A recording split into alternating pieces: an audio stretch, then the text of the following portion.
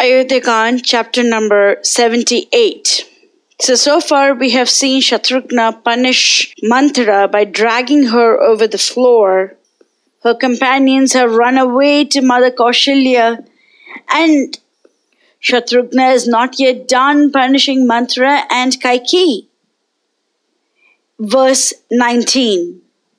Sa bali balavat krodhat grihitva purusha rishabha Kaikeyim abhinirbartsya bhabashe parusham vacha. The mighty and the best of men, Shatrughna, seized with fury, forcibly caught hold of that hunchback and censured Kaikeyi with harsh words. We have already seen a couple of chapters ago that Bharatha, as soon as he hears Kaikeyi's words, gives her a very sharp rebuke. Sage Vashishta, Sumantra, Siddhartha, King Dasharatha himself pleaded to Kaikeyi to rescind her boons, and there was absolutely no change in her whatsoever. But when Bharata censured her, there was a particular difference. There was a change. She got to understand that what she did was wrong. And therefore, Valmiki does not expand on the words that Shatrughna said at this moment, because that change has already happened in Kaikeyi. Therefore, there is no need for her to realize that what she did was a mistake. However, if there are two people in this world who can make Kaikeyi realize that what she has done is wrong, they are Bharata and Shatrughna, who is a mirror image of Bharata himself. And that is the reason why Shatrughna rebukes Kaikeyi. But since that change has already taken place in her, Valmiki does not elaborate it. But we see that Kaikeyi takes shelter of Bharata and asks Bharata to intercede for her. The very person who rebuked her just a couple of chapters ago is a person whom Kaikeyi seeks to protect her right now. On a side note, we should know that sometimes Valmiki reveals certain things. Sometimes he reveals the same facts a little bit later and gives another explanation for it.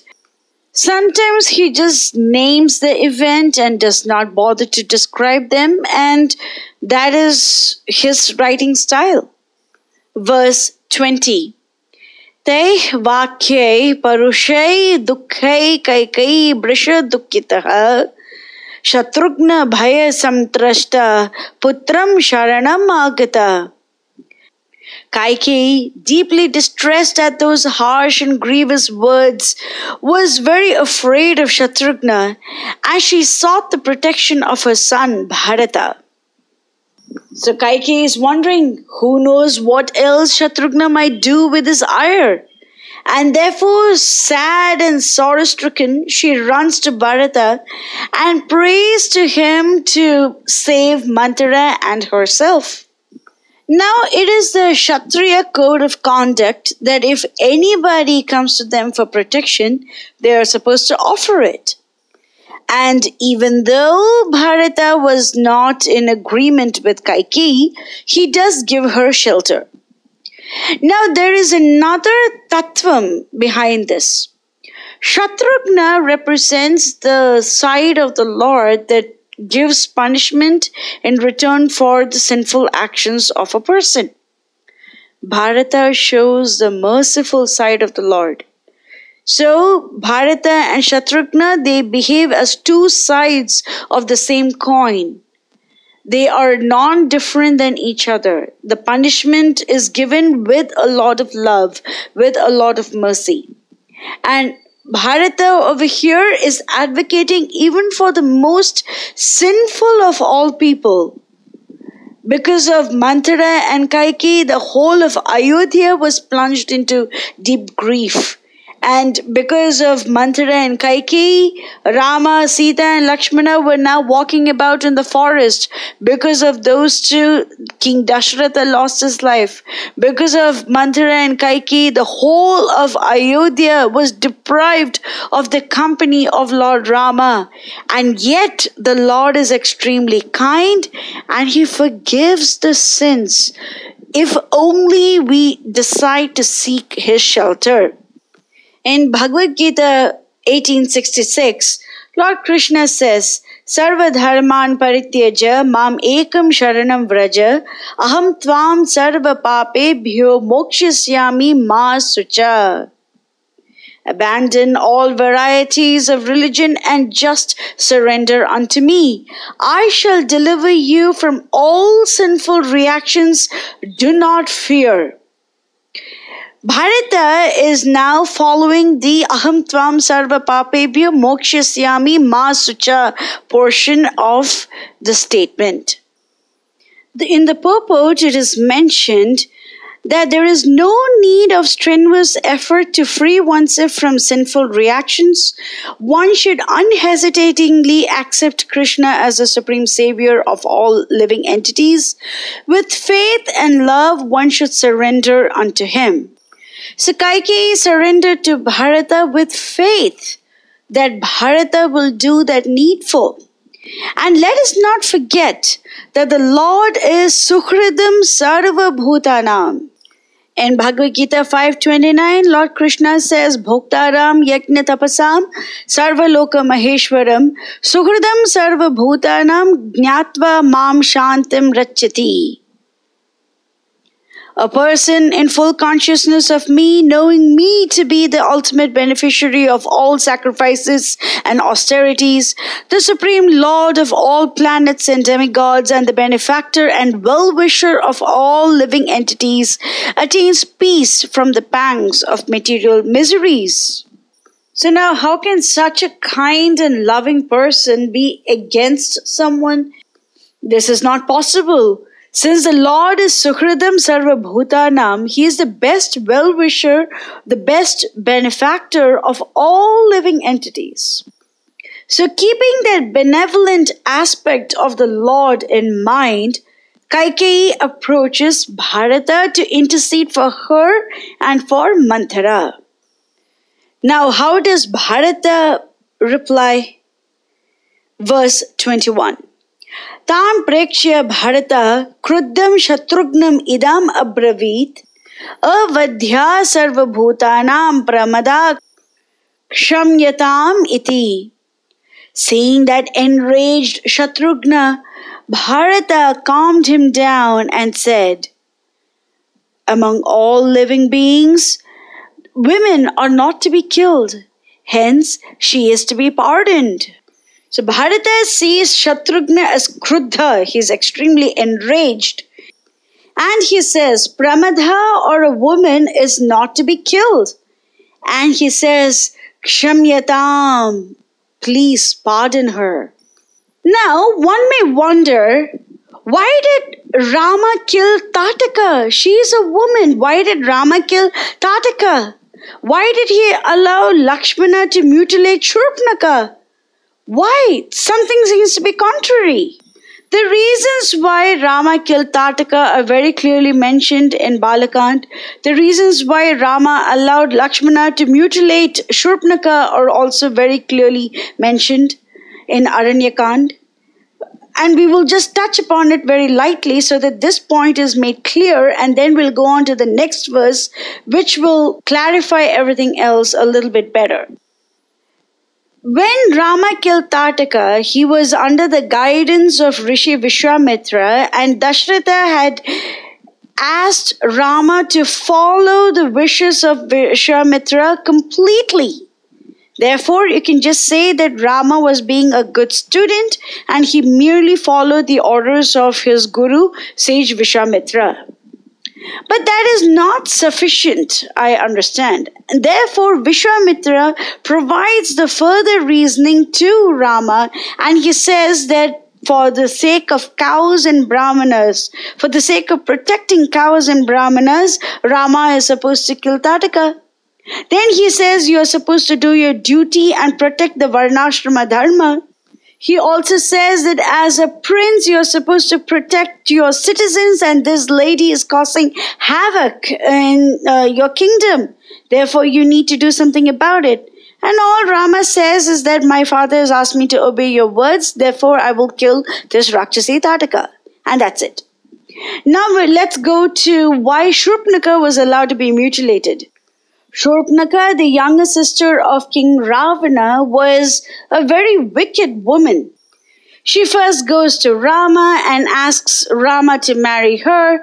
When Rama rejects her, she goes to Lakshmana, and then Lakshmana rejects her, and then she comes back to Rama. And then she says that this lady, Sita, is the cause of all her woe, and she goes about to eat Sita. At that time, it was Rama's duty as a husband to protect his wife, and moreover, it is his duty as a supreme lord to protect his supreme devotee Sita. And therefore, he asked Lakshmana to mutilate Shatrughna. That's it, not to kill her, just to mutilate her in such a way that she would just go away and she will not harm Sita. Of course, Sita herself is extremely powerful, but when she has surrendered to Rama, she will not exert her powers. And we will see more about that in Sundarakand. We won't see that in Aranyakand. But in Sundarakand, all those things are mentioned in greater detail, in much more beautiful detail by Sage Valmiki. So anyway, coming back to this particular point, Bharata says that women are not supposed to be killed. But he substantiates his statement with the next verse. Verse 22. Hanyam aham imam papam kaikeyim dushtacharinim yadi mam dharmiko Rama na asuyen matra ghatakam. Nothing would give me greater pleasure than to take the life of the cruel Kaikeyi, deeply stained with crime, mother of mine though she may be. But Rama would hate and shun me as the impious matricide. So, matra ghatakam, that means to kill one's mother. Even if that mother is someone full of dushtacharinim or very evil in conduct, a woman of wicked deeds who is so sinful, papam, even then, the dharmatma Rama, the dharmika Rama, the righteous Rama will not support the killing of one's own mother. He will not support it. And that is the reason why I am not going to kill Kaikeyi, because Rama would not support this act. So even though Bharata is obviously capable of doing it, but he does not do it, he restrains himself so that Rama gets the glory of forgiving Kaikeyi. Rama gets that glory. You see, the great devotees, there were many of them who were extremely powerful. And yet, they abstain from doing certain things so that Rama gets the glory. For example, Sage Vashishta tells King Dashratha that Sage Vishwamitra is more than capable of killing Subahu, Marich, Tataka and every single person. Yet he wants Rama to get the glory, and hence he is asking for Rama right now. This is mentioned in Balakand. Sita says that she is capable of burning the entire city of Lanka and Ravana, and she's capable of reducing everyone to ashes, but she's not doing so because she wants the honor and glory of killing Ravana to go to Rama. Hanuman says the same thing. The sages of Dandakaranya forest take the shelter of Rama and say, even though we are capable of destroying the demons, we are not going to do so because we have taken shelter of you. So you take care of us. We are not going to take care of us. So this is a very beautiful nature of the devotees, wherein they sacrifice their own happiness, their own pleasure, just so that Rama is glorified. Rama is pleased. Rama is praised by every single person. Now just imagine if Bharata had killed Kaikeyi, Rama wouldn't have been able to advocate for her in front of King Dashratha at the end of Yuddhakand. When Mother Sita had gone through the fire ordeal and all the devatas had appeared in the sky, Lord Shiva tells Rama that King Dashratha is also there, and then King Dashratha and the sons have a beautiful reunion, and Rama says, "Oh dear father, please forgive Kaikeyi." And Dashratha says, "Kaikeyi is very fortunate to have you as her son." And of course, King Dashratha forgives Kaikeyi because Rama himself has advocated for Kaikeyi. And how can Dashratha not do Rama's bidding? It is impossible.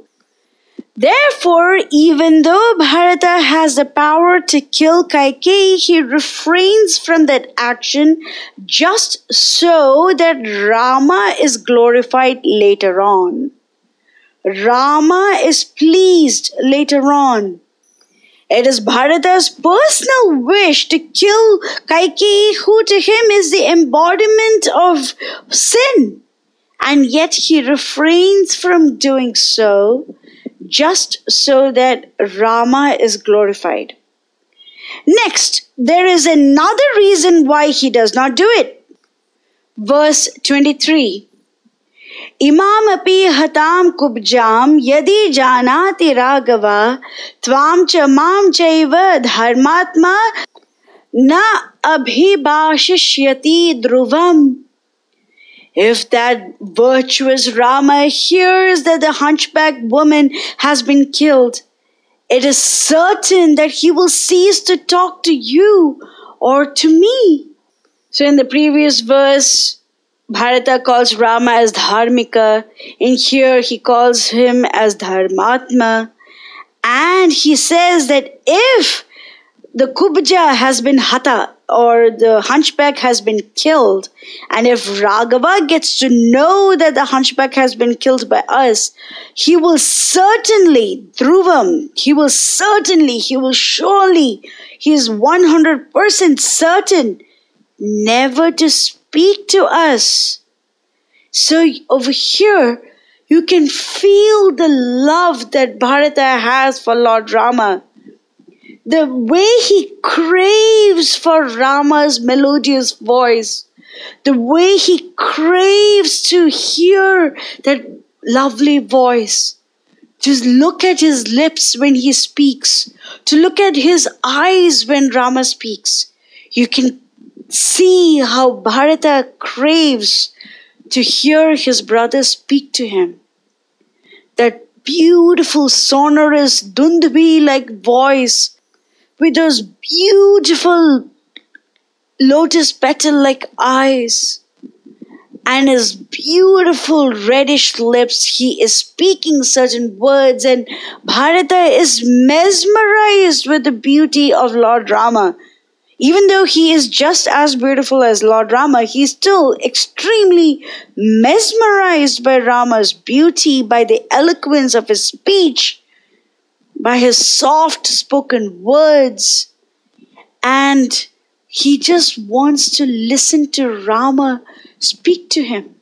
So there is one part of the devotee that is completely thinking only about Rama's glory, but there is another part of the devotee that just craves to hear few words. That's it. Just a few words. Just one glance of the Lord.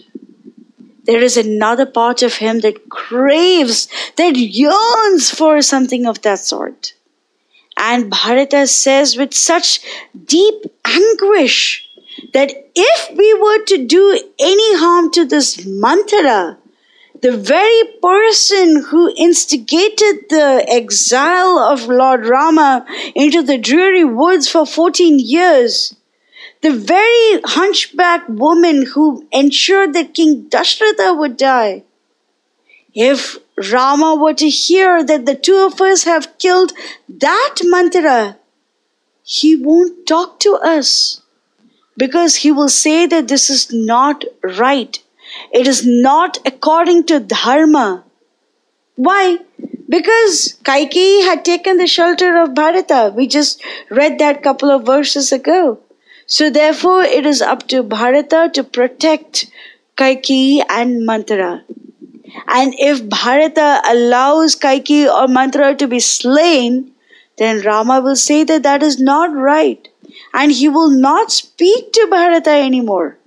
And Bharata can bear any pain except for the pain of hurting his brother. He can never bear that one pain. And now Shatrughna understands what Bharata is all talking about. Because he has invoked the name of Ram, therefore Bharata knows that Shatrughna will do the right thing. And Shatrughna realizes that he has punished Manthara and Kaikeyi enough. And if he takes that punishment a little further and kills them both, then Rama is not going to be pleased. Therefore, look at how he behaves. In verse 24. Bharatasya vachah shrutva Shatrughna Lakshmananuja Nyavartita tatha roshat tam mumocha cha Mantharam. Hearing the words of his brother Bharata, Shatrughna, the younger brother of Lakshmana, restrained his fury and released Manthara.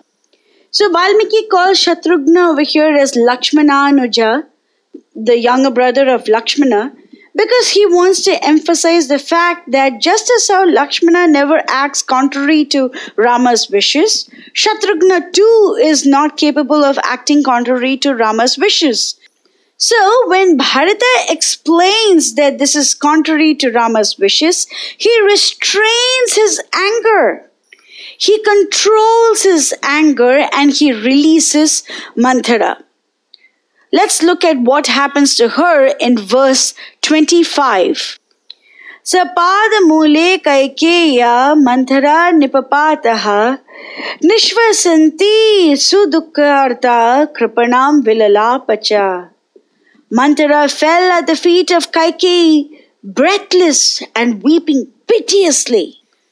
Just a month ago, she was instigating Kaikeyi to demand her two boons of the king and said that, O queen, ensure that you take the boons from King Dashratha under all circumstances. And Manthara made sure that Kaikeyi's heart was as hard as stone, so much so that when Dashratha crawled on the floor and begged and pleaded and fell unconscious and chanted Rama's name throughout the night, it had absolutely zero effect on Kaikeyi. When sage Vashishta spoke, there was no effect on Kaikeyi. When Sumantra and Siddhartha spoke to Kaikeyi and rebuked her for her harsh actions, there was zero effect on Kaikeyi. However, when Bharata and Shatrughna rebuke her, there is a lot of effect. When Bharata and Shatrughna rebuke Manthara, she is now in tears. She is now crying copiously. And she has taken shelter of Kaikeyi, who interceded for her, by going to Bharata, who rebuked her so harshly just a little while ago. And another very beautiful description given by Valmiki over here is Nishvasanti. The fact that Manthara was not able to breathe properly. Her breath was coming in fitful gasps. And Valmiki is giving that comparison that just as how Dashratha fell unconscious, Dashratha was gasping to breathe that night when Kaikeyi demanded her boons. Now look at Manthara. She too is gasping for her breath. She too is doing that. Even though it is not even in the same scale, because the love that Dashratha has for Rama is much more than the love that Manthara has for herself. And therefore, it is not even in the same scale, but still the actions are somewhat similar. And that is the beauty of Valmiki's writing, that he shows that Manthara got what she deserved. Verse 26. Shatrughna vikshepa vimuda sanyam samikshya kubjam bharatasya mata Shanai samasvasayad artha rupam kraunchim vilagnam iva vikshamanam. Seeing that hunchback woman thrown down by Shatrughna and lying senseless and anguished like a female crauncher bird caught in a net looking in different directions, Kaikeyi gently soothed her. So Kaikeyi is the noble partner in guilt, and she is consoling Manthara as best as she can. They were both guilty and both of them were punished. And now we are going to move into another new chapter wherein Bharata refuses the crown and he goes off to Chitrakuta with his vast retinue. So we are going to start another phase of Ayodhya Kand from next chapter onwards. Mangalam Koshalendraya Mahaniya Gunaptiye Chakravarti Dhanurjaya Sarva Bhaumaya Mangalam.